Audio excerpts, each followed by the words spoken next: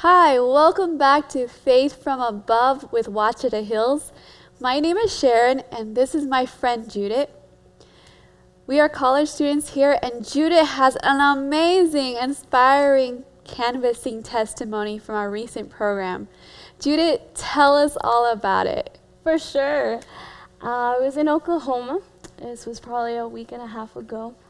And the morning had been a blessing. I had been praying with people, sharing with them who Jesus is. And I go to my next destination, which is Taco Bell. And as canvassers, Taco Bell is where we usually go to have our lunch. But this time, I'm going there to canvass it. And as I approach it, I see three ladies. And it seemed like there had been a commotion. And there was a dog in the middle. And I'm like, oh, wow, that's interesting. So I start, getting closer to them. And two of the ladies leave, and they take the dog. And I approach this young lady. She's in her mid-20s. And so I ask her, I'm like, hi, my name is Judit. Have you heard about our school project? And she's like, no, I haven't. I was like, no worries.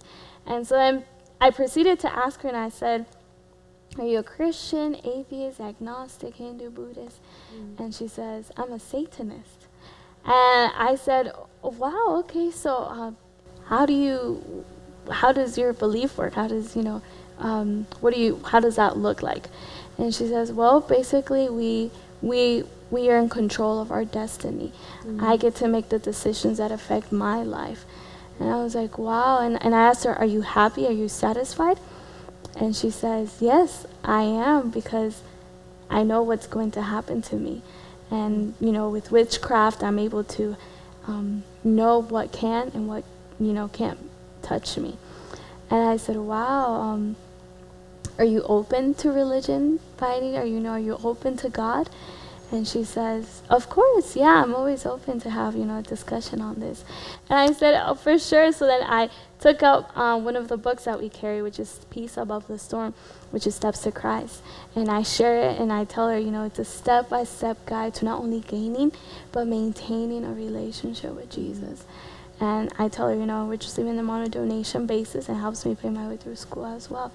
And she says, it's interesting.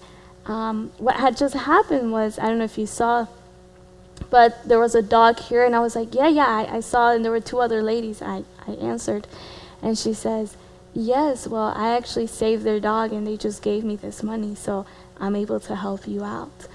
And in my mind, it clicked that the Lord had provided money so that she would be able to get this book. But that's not where the story ends. Because we have a precious book that is called The Great Controversy. Amen. And so I shared it, and I said, look, in this book, it helps to answer commonly asked question, why would a God of love allow so much sin and suffering? And how can we see that God is real? And she says, yeah, for sure, give it. And so that day, that lady was able to get The Great Controversy. Amen. So it's amazing to see how the Lord provides and also wants to meet those that don't fully know him yet, or think that they're happy, but there is more satisfaction, more joy. Amen. So it's amazing to see how the Lord provides and also wants to meet those that don't fully know him yet, or think that they're happy, but there is more satisfaction, more joy to their life to come. Amen.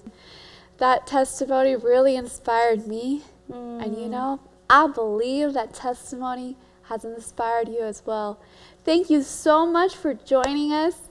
And until next time, may you have faith from above. And don't forget to like, share, and subscribe.